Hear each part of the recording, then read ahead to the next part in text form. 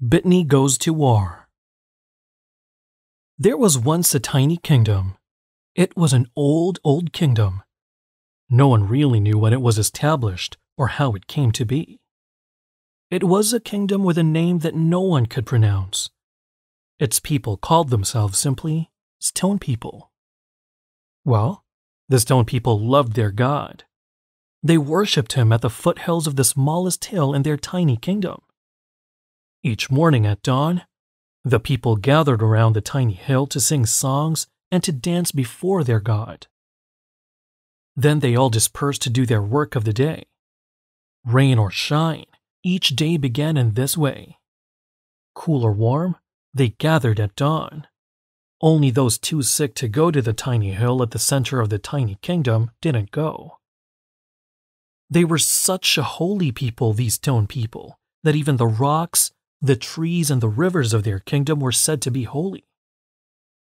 If you were a visitor there and hadn't learned the ways of the kingdom, you could hear its mountains speak and sing. So with the trees, the water wells, and the streams. Bitney had heard of this tiny kingdom and its people. Sometimes he flew over the kingdom on his way to the world's coldest places. But he had never stopped at the tiny kingdom, for it was never too cold or too hot there. All year round, the temperature stayed about the same. It was a kingdom of happy people who treated each other nicely, and they treated their visitors as they treated themselves.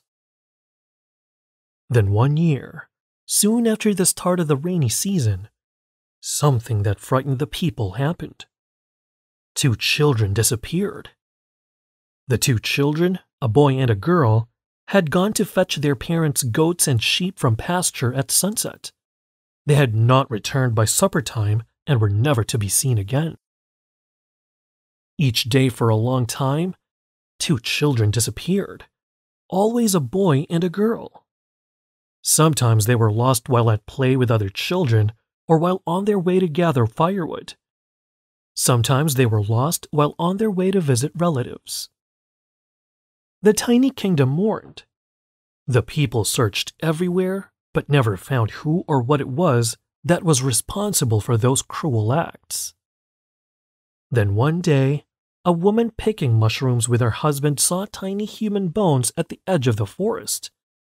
She screamed, describing the discovery to her husband. They ran through the villages crying out to everyone what they had seen. The elders of the villages, all the young men and the young women, took anything that could be used as a weapon and went to the edge of the forest. They took axes, hoes, shovels, spears, bows and arrows. Some took fire. Others brought cans and drums with which to make noise, hoping the noise would frighten their foe. They moved in, surrounding the forest.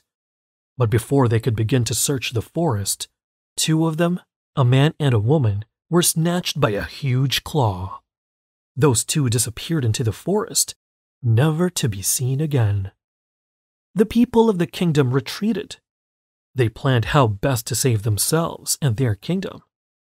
But even as they sat at that planning meeting, a huge claw reached and snatched 2 of them, a man and a woman. That night, many families moved to another kingdom, abandoning their homes, their cattle, their goats and sheep, as well as the crops growing in their fields. This once happy kingdom had been turned into a kingdom of fear and despair. When Bitney's master heard about this terrible situation, he told Bitney about it. From his birth, Bitney had been trained as a warhorse. As soon as Bitney heard the story, he knew that no human being could fight this war. Only he, Bitney, could help. He told his master that he would go to the tiny kingdom at midnight. Bitney arrived in the tiny kingdom with a force so thunderous that houses shook. Some rocks fell from their perches on the hills. It was as though there had been an earthquake. Bitney's landing at the edge of the kingdom drilled holes in the ground, hitching his hind legs on what appeared to be chains that had been crisscrossed over the entirety of the land of the Stone People. He plowed the ground with his hind legs as he advanced, and as he went, the chains broke and burned behind him.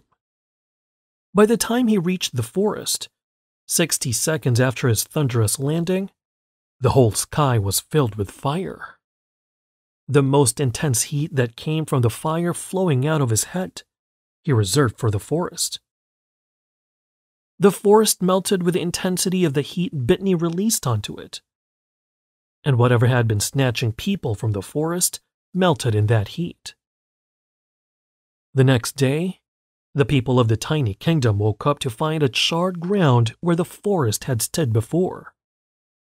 Nothing else had burned. When they went to the charred ground, they found a claw, a very big claw. This is how they knew that their foe had lost the war. They gathered around their tiny hill and worshipped their god.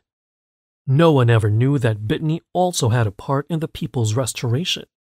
But now, when Bitney flies over the tiny kingdom on his way to the world's coldest places, he feels very happy to again see the children playing happily in the meadows of the tiny kingdom with a name that no one can pronounce.